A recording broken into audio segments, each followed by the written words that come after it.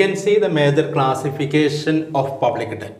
Types of public debt. You can see internal and external debt, productive and unproductive debt, short-term and long-term debt, funded and unfunded debt, redeemable and irredeemable debt, marketable and non-marketable debt.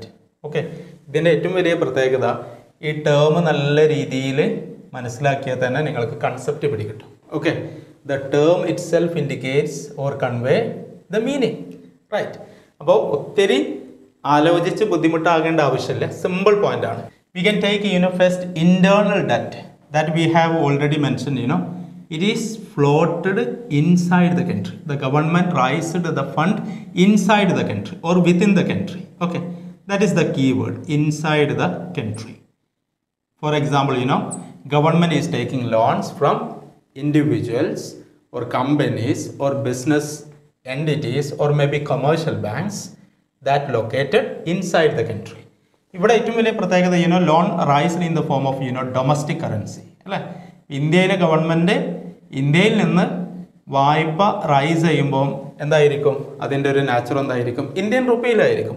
വായ്പ തിരിച്ചു കൊടുക്കേണ്ടത് ഏതിലാണ്? Foreign കറൻസിയിലാണോ? No, Indian റുപ്പിയിൽ തന്നെ വായ്പ തിരിച്ചു കൊടുക്കണം. വായ്പ തിരിച്ചു കൊടുക്കാന്നാൽ repayment along with rate of interest, principal amount plus rate of interest അടക്കമാണ് എന്ത് ചെയ്യുക? വായ്പ തിരിച്ചു കൊടുക്കേണ്ടത് വരിക. അപ്പോൾ ഇവിടെ ഏറ്റവും കൂടുതൽ ശ്രദ്ധിക്കേണ്ടത് inside കൺട്രിയിലാണ്, within the country. That is the government raised loan within the country.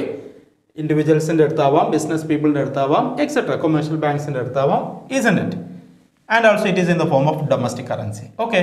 On the other hand, external debt, the loan floated, outside the country or mobilized the debt from abroad, outside the country. Okay. That is the most important point here. And for example, taking loan from IMF, World Bank or ADB, Asian Development Bank. IMF means, International Monetary Fund. And ഇതിൻ്റെ ഒരു best example 1990s India face ചെയ്തിട്ടുള്ള balance of payment crisis അറിയാം അല്ലേ? BOP crisis. ഇന്ത്യയുടെ foreign exchange reserves ഗണ്യമായിട്ട് കുറഞ്ഞു. വെറും 14 ദിവസത്തേക്ക് import ചെയ്യാനുള്ള ഫോറിൻ എക്സ്ചേഞ്ച് റിസർവ് മാത്രമേ ഇന്ത്യൻ്റെ അടുത്തുണ്ടായിരുന്നുള്ളൂ. Then India approached IMF and took loan from the IMF. അന്ന് IMFൻ്റെ അടുത്ത് നിന്ന് എടുത്ത വായ്പ ഇന്റേണൽ ഡെറ്റ് ആണോ? ഒരിക്കലുമല്ല. എന്താണ്? എക്സ്റ്റേണൽ ഡെറ്റ് ആണ്. അതുപോലെ തന്നെ ഫോറിൻ ഗവൺമെന്റിന്റെ അടുത്ത് നിന്ന് അല്ലെങ്കിൽ ഫോറിൻ പേഴ്സണൽസിന്റെ അബ്രോഡിൽ നിന്നൊക്കെ വായ്പ എടുക്കുകയാണെങ്കിൽ അതിന് വിളിക്കുന്ന പേരാണ് എക്സ്റ്റേണൽ ഡെറ്റ്. ഇതിന്റെ ഏറ്റവും വലിയ പ്രത്യേകത the loan raised in the form of foreign currencies. Okay, അപ്പോൾ ഇവിടെ ഗവൺമെന്റ് കൂടുതൽ ശ്രദ്ധിക്കേണ്ട ഒരു മാറ്റർ ആണ് എന്ത്? External debt. കാരണം എന്താ? Repayment of external debt only in the form of foreign currencies plus rate of interest. മുതലും പലിശയും വിദേശ കറൻസീസിൽ തന്നെ കൊടുക്കേണ്ടി വരും. ഓക്കെ, അത് രാജ്യത്തിൻ്റെ സോവർണിറ്റിയെ വരെ ബാധിക്കാൻ സാധ്യതയുണ്ട്. ഡിഫോൾട്ട് ഒന്നും ഉണ്ടാവാൻ പാടില്ല. കറക്റ്റ് ചെയ്തിട്ട് എന്തെങ്കിലും അത് തിരിച്ചു കൊടുക്കേണ്ടി വരും. അപ്പോൾ external debt that is also very very important. Okay, then another classification, very simple classification, productive and unproductive debt. ആ ടേം തന്നെ മനസ്സിലായി അല്ലേ? പ്രൊഡക്റ്റീവ് ഡെറ്റ് എന്ന് പറഞ്ഞാൽ the government mobilizing loan and utilized the fund for productive purposes. Okay, government കാര്യക്ഷമമായിട്ടുള്ള മേഖലയിലേക്കാണ് അത് spend ചെയ്യുന്നത്. വായ്പ എടുക്കുന്നു, അത് കാർഷിക മേഖലയിൽ, ഇൻഡസ്ട്രിയൽ ഡെവലപ്മെന്റ്, അതുപോലെ ഹെൽത്ത് കെയർ സെക്ടറിൽ, അതുപോലെ എഡ്യൂക്കേഷൻ സെക്ടറിൽ. കാരണം എന്താ? മാനവ വിഭവശേഷി, ഹ്യൂമൻ ക്യാപിറ്റൽ സ്ട്രെങ്തൻ ചെയ്യും, ക്വാളിറ്റി കൂടും, അത് പ്രൊഡക്ഷൻ കപ്പാസിറ്റി കൂടും. ഓക്കെ, രാജ്യത്തിന്റെ പ്രൊഡക്ഷൻ കപ്പാസിറ്റി, പ്രൊഡക്ടിവിറ്റി വർദ്ധിക്കും, isn't it? It is also utilized for income generating areas. Income generating. Okay, ഗവൺമെന്റിന് റിട്ടേൺ കിട്ടുന്ന മേഖലയിലാണ് എന്ത് ചെയ്യുക? അത് സ്പെൻഡ് ചെയ്യുക. That means productive debts, the government can easily repay the principal amount along with the rate of interest. പലിശയും മുതലൊക്കെ എന്താണ് വളരെ ഈസി ആയിട്ട് അടക്കുക. ഏതിൻ്റെ കേസിൽ? Productive ഡെറ്റിന്റെ കേസാണെങ്കിൽ. That is the fund utilized for productive areas like industry, agriculture, etc. Right. On the other hand, unproductive debt. That is the fund that utilized for unproductive areas.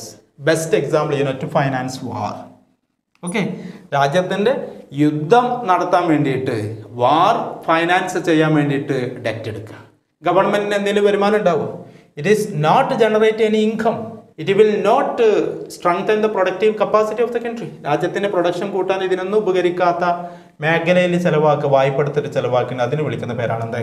Unproductive debt. Okay, it is really very very serious and the government may struggle to repay the principal amount and the rate of interest. See, third classification, short term and long term debt.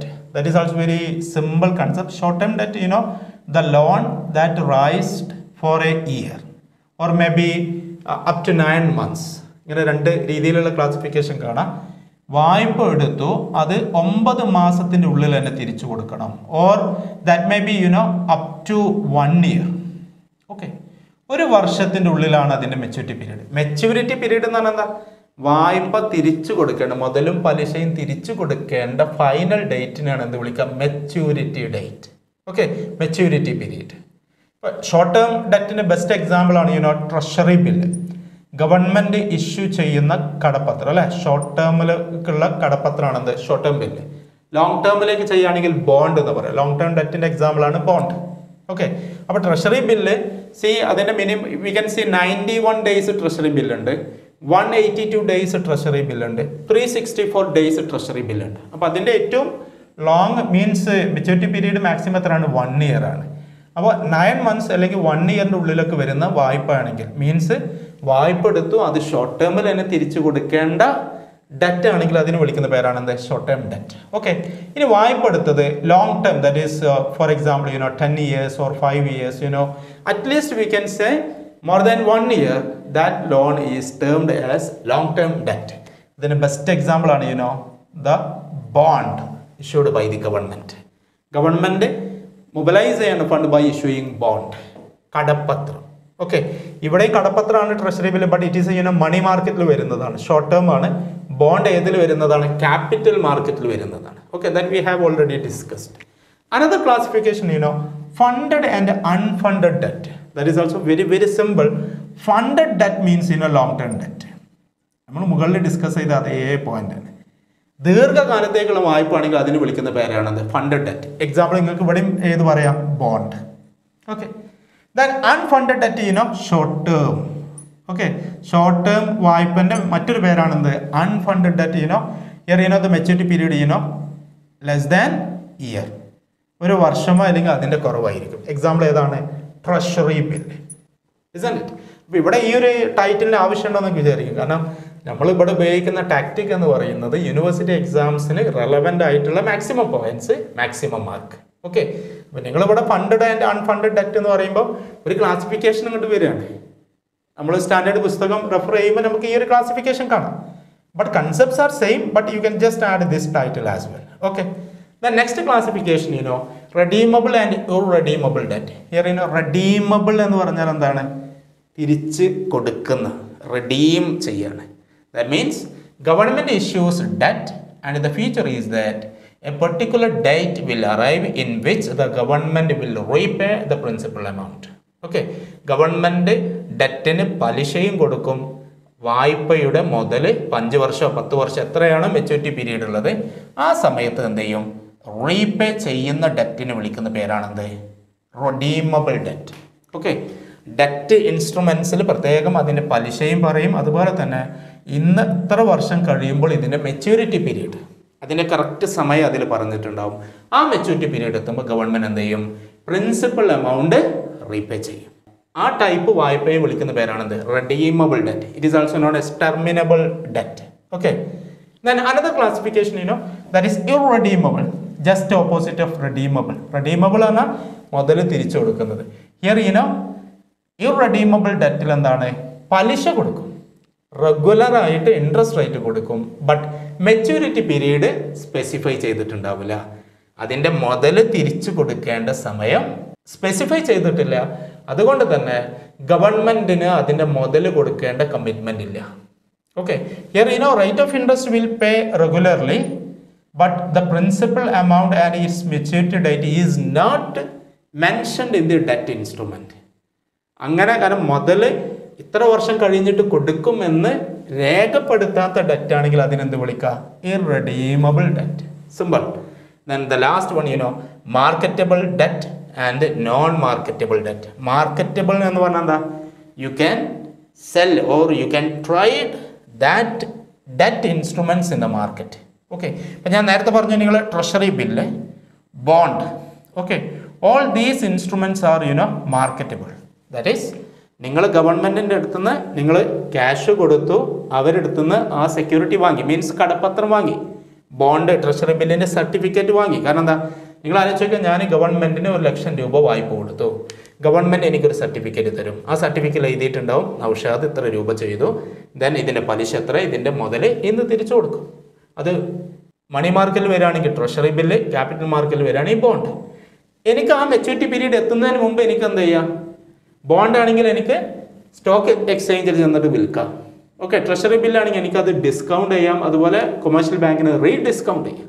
ഞാൻ confused ആക്കുന്നില്ല, ഇത്ര concepts ഒക്കെ ഉണ്ട്. അപ്പം അങ്ങനെ market ചെയ്യാൻ പറ്റുന്ന instruments ആണെങ്കിൽ അതിനെന്ത് വിളിക്കും, മാർക്കറ്റബിൾ ഡെറ്റ് എന്ന് വിളിക്കും. ഓക്കെ, മാർക്കറ്റ് ചെയ്യാൻ പറ്റാത്തതാണെങ്കിൽ, that is it is not possible to cell. എത്ര വർഷമാണോ മെച്യൂരിറ്റി അതുവരെ നിങ്ങൾ കയ്യിൽ വെക്കണം, നിങ്ങൾക്ക് പലിശ കിട്ടും.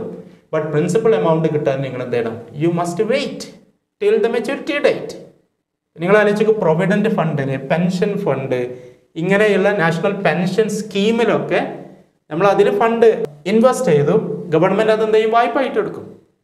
അങ്ങനത്തെ ഇൻസ്ട്രുമെന്റ്സ് നമുക്ക് എന്ത് ചെയ്യാൻ പറ്റില്ല, മാർക്കറ്റിൽ സ്റ്റോക്ക് എക്സ്ചേഞ്ചിൽ ചെന്നിട്ടോ മാർക്കറ്റിലോ നമുക്ക് എന്താണ് കൈമാറ്റം ചെയ്യാൻ പറ്റില്ല, ട്രേഡ് ചെയ്യാൻ പറ്റില്ല, വാങ്ങാനും വിൽക്കാനൊന്നും പറ്റില്ല. അങ്ങനത്തെ ഡെറ്റിന് വിളിക്കുന്ന പേരാണ് എന്ത്, നോൺ മാർക്കറ്റബിൾ. ആ ടേം നോക്കി നിങ്ങൾ, നോൺ മാർക്കറ്റബിൾ. നിങ്ങൾക്ക് കമ്പോളത്തിൽ കൊണ്ടുപോയിട്ട് വിൽക്കാനോ വാങ്ങാനൊന്നും കഴിയാത്ത ഡെറ്റ്. മാർക്കറ്റിൽ വിൽക്കാൻ കഴിയുന്നതാണെങ്കിൽ മാർക്കറ്റബിൾ ഡെറ്റ്. ഓക്കെ, അപ്പോൾ ഇത്രയും ഏരിയാസ് ആണ് നിങ്ങൾ ഇതിൽ മനസ്സിലാക്കേണ്ടത്. വളരെ സിമ്പിൾ ടോപ്പിക്കാണ്. ഈ 6 ടൈറ്റിൽ ആദ്യം പഠിക്കുക, എന്നിട്ട് അതിൻ്റെ കീ വേർഡ്സ് മനസ്സിലാക്കുക. ഇത്രയും ഏരിയാസ് നിങ്ങൾ മനസ്സിലുണ്ടെങ്കിൽ ഭാഗ്യമുണ്ടെങ്കിൽ 5 മാർക്ക് എസ്സേയിലൊക്കെ നമുക്ക് എക്സ്പെക്ട് ചെയ്യാൻ പറ്റും. Okay, in the coming video we will discuss what are the important methods of public debt redemption. Okay, government വായ്പ എടുത്തത് തിരിച്ചു കൊടുക്കാനുള്ള വഴികൾ.